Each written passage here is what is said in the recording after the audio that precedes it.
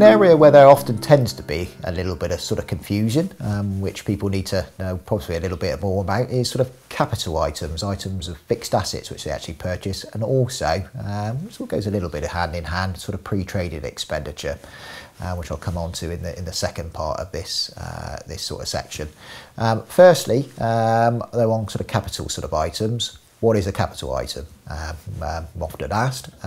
Typically, if you buy a bit of equipment or a fixture for your actual sort of business, it's treated as a capital item.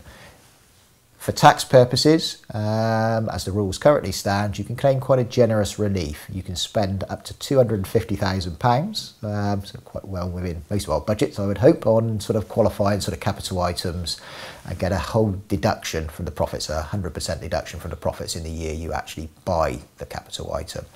Capital items, often people claim things like sort of computers, iPads, printers, scanners, iPhones, that type of thing, which are fairly, people do tend to think of those things, but let's just extend it out a little bit sort of further. If you've got an item or you've got a particular sort of office heater, if you've got a kiln, for instance, on your particular business and you use it for business purposes, that would be treated as a capital item.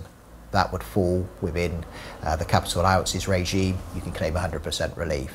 A stove, for instance, in your office, which is used to heat the office for business purposes, blinds, those types of things, desks.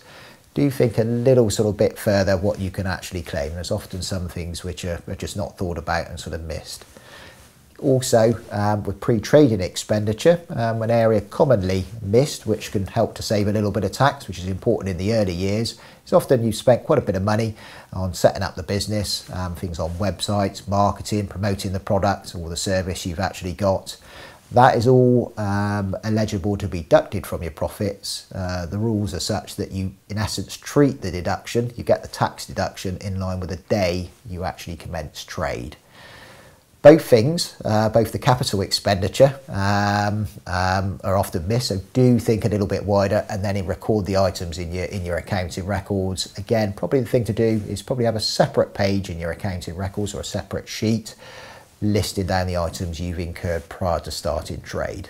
Anything you do ultimately will help you because it will save a little bit of tax. Key to it is they've got to be for business purposes. As long as they are, you'll get a tax deduction.